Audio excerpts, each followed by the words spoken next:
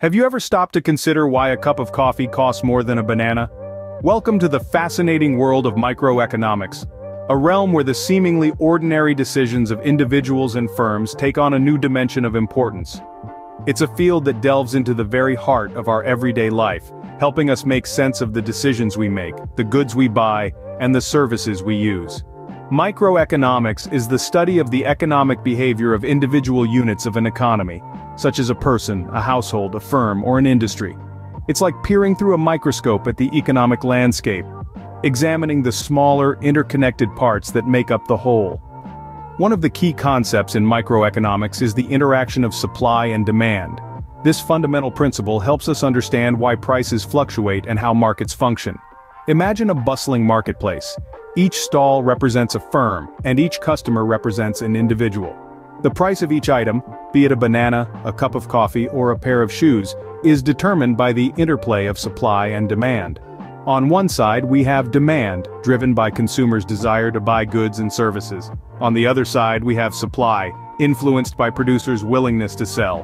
When the quantity demanded by consumers matches the quantity that producers are willing to supply, we reach what is known as market equilibrium, the sweet spot where the price is just right.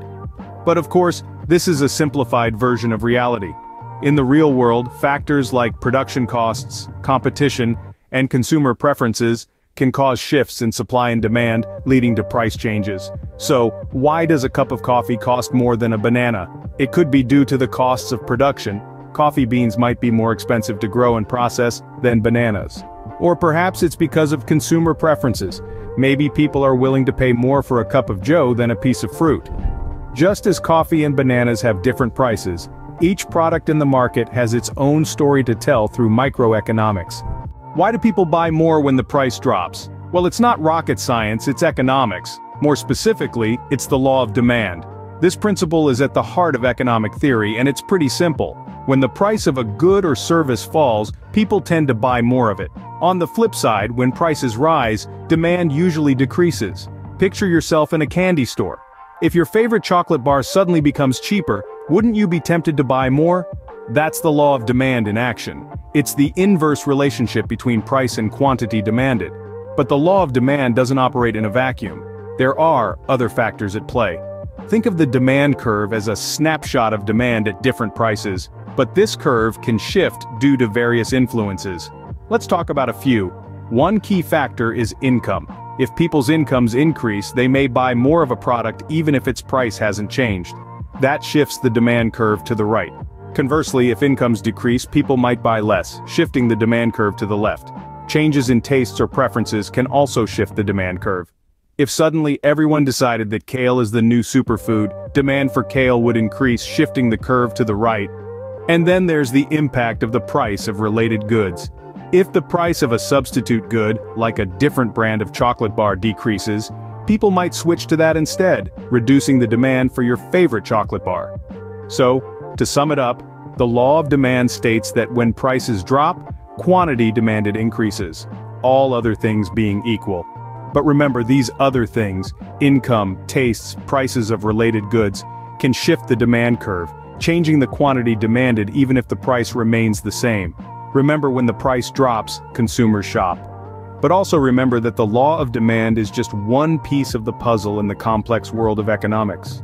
How does a rise in price affect the quantity of goods suppliers are willing to produce? This question brings us to the law of supply, a fundamental concept in the world of economics. Picture this. You're running a bakery. If the price of your best-selling bread doubles overnight, you'd probably want to bake more of it, right?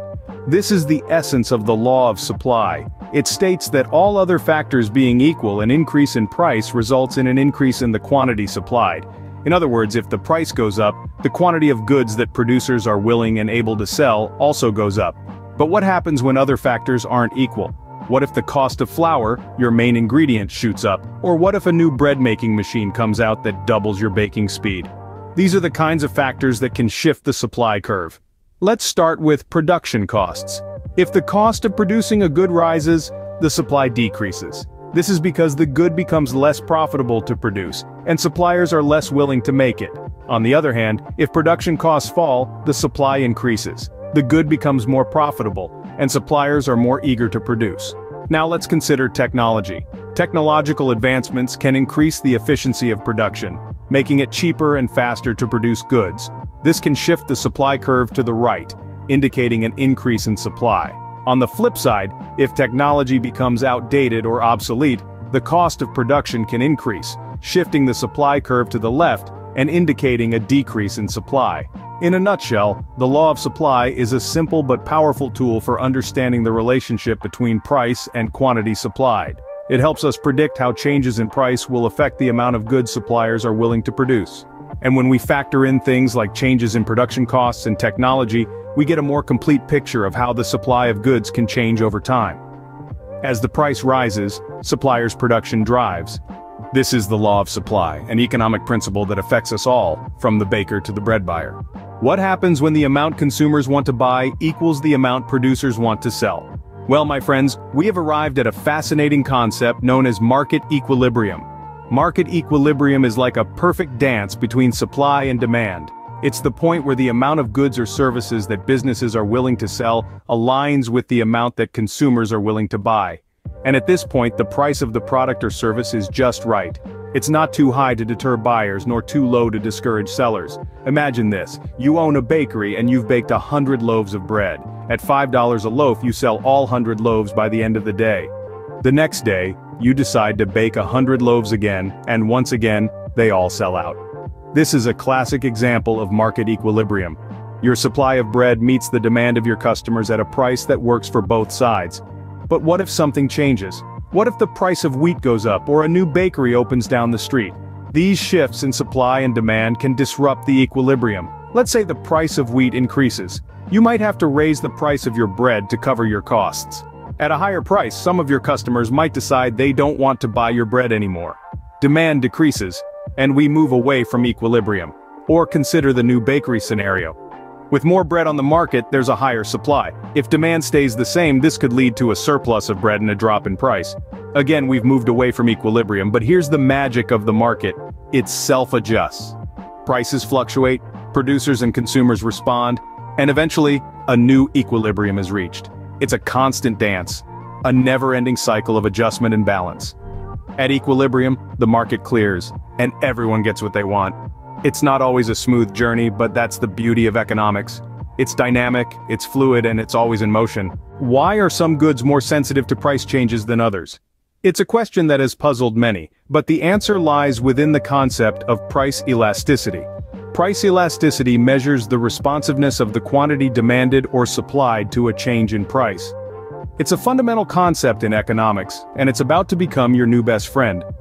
Let's start with the price elasticity of demand. If the price of a good goes up, you would expect the quantity demanded to go down, right? But how much it goes down depends on the price elasticity of demand.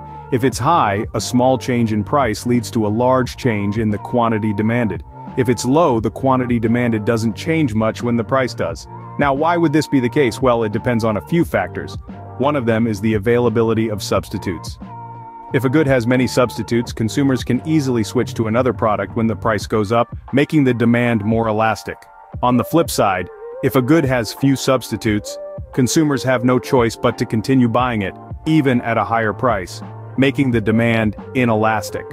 Another factor is the proportion of income spent on the good. If a good takes up a large portion of a consumer's income, they will be more sensitive to price changes, and the demand will be more elastic. But if it's a small portion, the demand will be more inelastic. The same principles apply to the price elasticity of supply. If a producer can easily switch to producing another good, the supply is more elastic. If not, the supply is more inelastic. So price elasticity doesn't just measure how quantity demanded or supplied changes with price. It also tells us about the characteristics of goods and the behavior of consumers and producers.